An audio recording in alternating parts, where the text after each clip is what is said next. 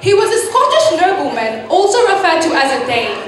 His intense desire to become King of Scotland, against all odds and values, led to his tragic death. The story unfolds on the Scottish Highlands, ruled by King Duncan, who was Macbeth's cousin. At this time, a battle was raging between the Scots and the Norwegians. It was a gory, savage war, but the fierce and brave Macbeth led the Scots to victory.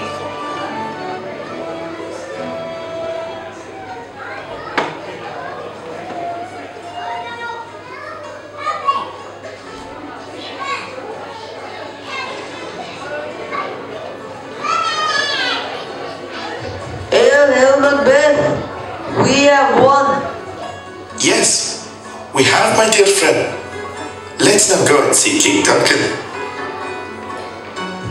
Macbeth and Banquo are on their way to see King Duncan, but they have no idea that their destiny is going to change forever. As the sounds of victorious trumpets reverberated through the Scottish mist, in a dark, dark corner, 3 witches huddled together, whispering their spells and brewing their potions.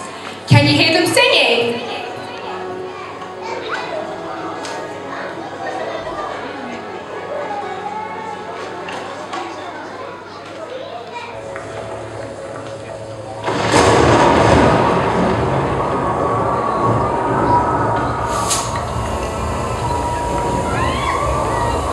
The wayward sisters, hand in hand, boasters of the sea and land, thus do go about, thrice to 9, and thrice to 9, and thrice again makes up 9. The spell is done. Look, Macbeth, what are they? Speak up if you can. What are you? Hail Macbeth, Thane of gladness. Hail Macbeth, Thane of Cawdor. Hail Macbeth, future King of Scotland. Do not speak insanities. I am not the Thane of Cawdor. He is still alive and King of Scotland. Whatever do you mean? No, fear Macbeth. They predict the greatness to come. What about me? Less than Macbeth, but greater. Not so happy, but much happier. You shall never be king, but your descendants shall be.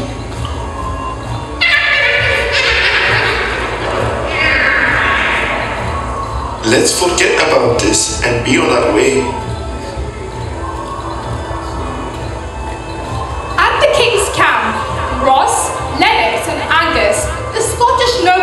Await the arrival of Macbeth and Banquo.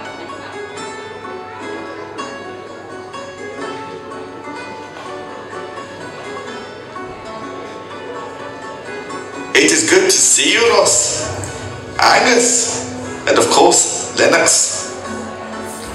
Hail, Thane of Cawdor, your victory brings great joy to Scotland. You speak no reason. I am not Thane of Cawdor. The King of Cawdor has been executed, and the King has appointed you in his place. So it is true what the witches said.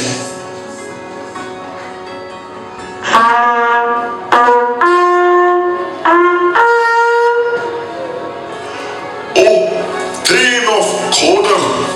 Your courage in the battlefield touched the pride of every Scot that lives. I am humbled, my king. I live to serve Scotland. Also, on this wonderful day, I hereby appoint my son Malcolm as the Prince of Cumberland, and he will be my successor. Hail! Hail, Prince Malcolm! We shall celebrate tonight with a big feast at Macbeth's castle. Then I should leave early to make preparations. Go well, Macbeth. Macbeth reaches his castle where Lady Macbeth awaits him.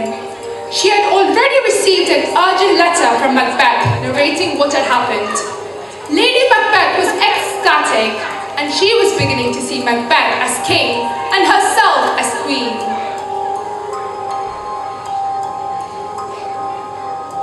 Thane of Cawdor, destiny of greatness awaits you.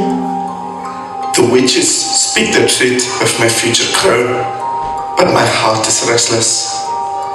King Duncan proceeds to attend the feast tonight and leave tomorrow. I can see desire for the future, but courage fails you. Be worthy, Thane of Cawdor. Greatness is to be earned and fought for. Daggers shall do the deed in the shadows of the night. Yes, they shall, and the dawn shall see the light of a new king. The castle hall was ready for celebration with great pomp and grandeur. Everyone has gathered in the hall. King Duncan has arrived.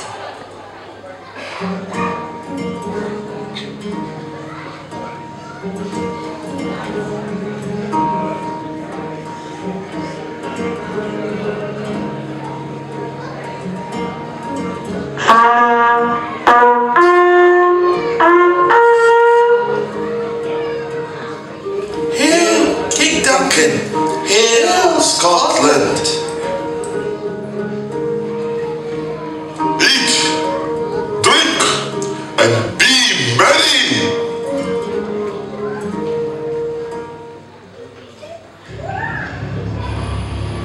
It is past midnight. An eerie silence blankets the beating hearts and sleeping minds. But evilness has no rest. It plots and haunts. The deed is done, but after I killed him, there were screams in the air, and it went, murder, murder. No, I did not hear any screams. It was your conscience screaming. Give me the daggers. I shall place these at the hands of his sleeping servants, and the blame shall befall them.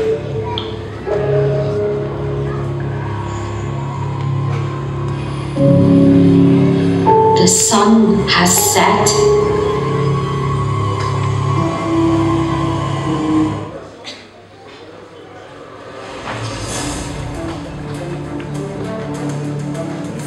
Sons of King Duncan, I bring you devastating news.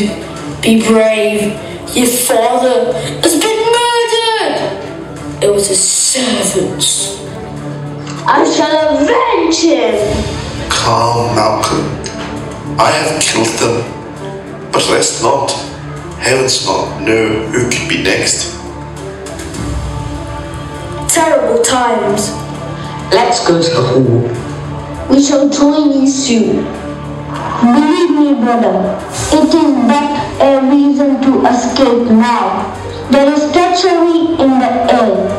I shall go to Ireland. And I shall leave for England. A week later, Macbeth is coronated as king, and Lady Macbeth becomes queen. The prophecies had come true. Macbeth was finally king. But as the saying goes, old sins have long shadows. Lady Macbeth was having second thoughts about what had happened. She became more fearful and anxious. She knew Macbeth had crossed to a place from where he could never return.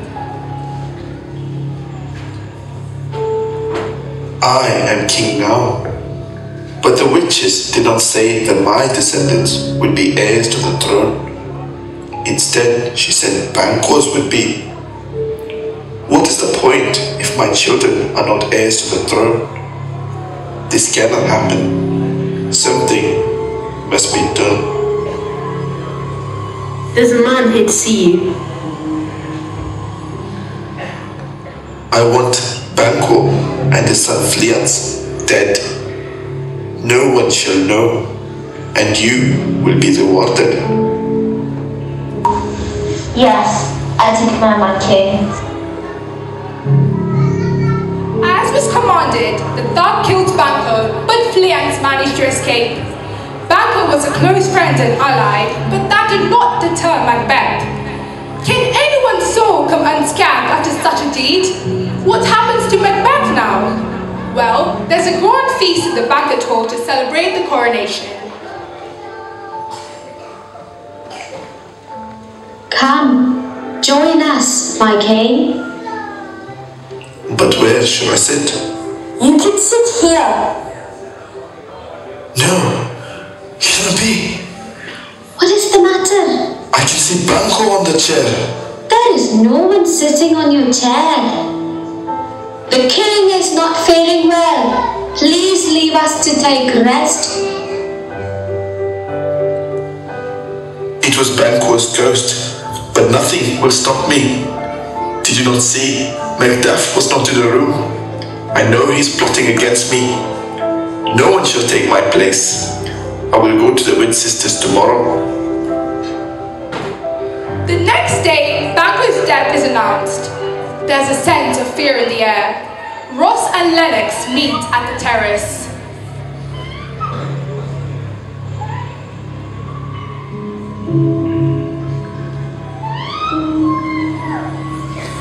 He's not right here. First King Duncan's death, then his sons fleeing and then being accused. Now Banquo dead, and Fleance has fled. I feel there is a storm coming. Macbeth haunts me. Yes, and Macduff is missing too. Macduff is not missing. He has gone to join Malcolm.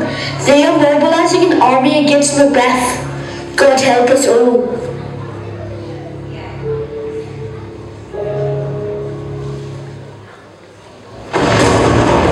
There is thunder and lightning. The smell of war permeates through Scotland. Can you hear the Witch Sisters? They continue to chant spells, predicting fortunes and misfortunes, carrying on reckless nevertheless.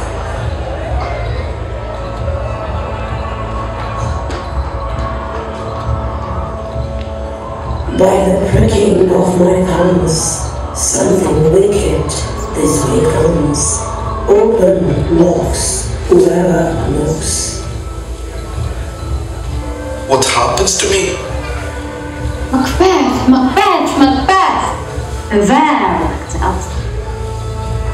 Be bloody, bold, and resolute. Laugh to scorn the power of man, for none of them unborn shall harm Macbeth.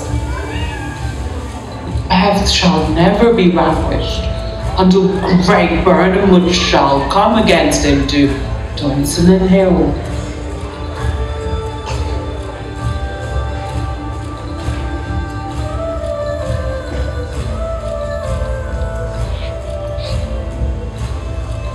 Lennox, what news do you bring me? The word is, Macduff has fled to England and is mobilizing an army against you. I will kill his family and anyone who stands against me. Macbeth was clearly on a rampage. He killed Macduff's entire family.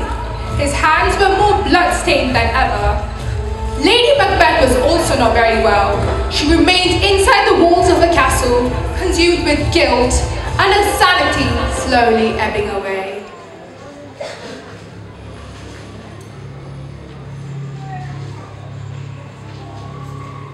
Doctor, please, come in. Is she sleeping? She does this every day in her sleep. Listen to what she says. Oh, there is blood in my hands. Why won't it wash away? Banquo is in his grave, is he not? Oh, there is blood in my hands. There is nothing I can do. God save her soul. Meanwhile, Malcolm, Macduff, Donalbain, Ross, Angus and Lennox all joined forces. They marched towards Macbeth's castle. Macbeth's castle stood on Dunsinane Hill, and there was a woods nearby called the Burnham Woods. As the witches said to Macbeth, no man who is born of woman can harm Macbeth, and he can never be defeated unless the woods move against him. I guess woods don't move, or do they? I will avenge my family, and Macbeth will be defeated. To show our strength and might, castle. Hail Scotland! Hail Scotland!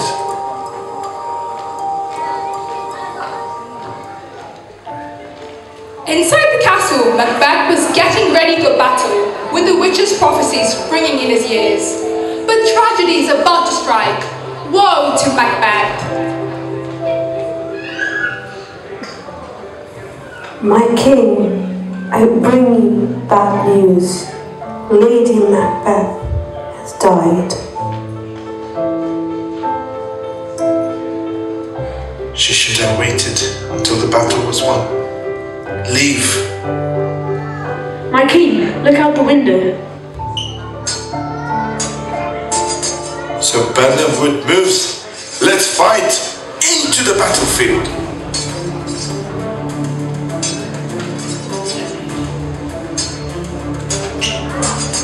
You cannot kill me. No man born of woman can harm me. But I was taken from my mother's room before time. Behold, this is your end. Macbeth was killed, and Malcolm, the son of Duncan, was crowned king. Peace had descended on Scotland. Macbeth was once a hero, but died a murderer. He returned to earth carrying nothing but his deeds. Greed, my dear friends, is never a virtue. Until next time, it is good night from us.